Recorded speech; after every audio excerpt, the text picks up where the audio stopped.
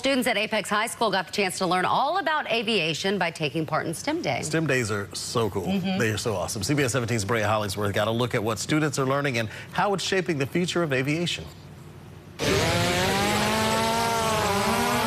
At Raleigh-Durham International Airport, Apex High School students are taking flight and learning all about the world of aviation. There are just so many opportunities for young people in aviation today, and there's not a lot of avenues for them to get into it. Don Cook is one of the organizers of the Aviation Careers Technology STEM Day.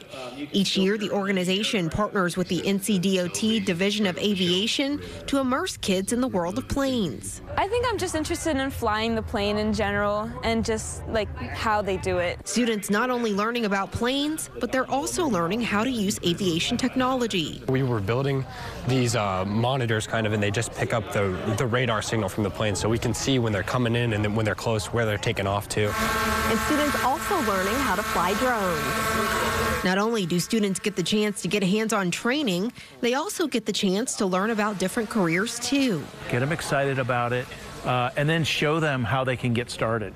How they can get their private pilot's license if they want to go that route, or they want to take training as an A&P, which does the mechanics on an airplane. Training the next generation of aviation professionals.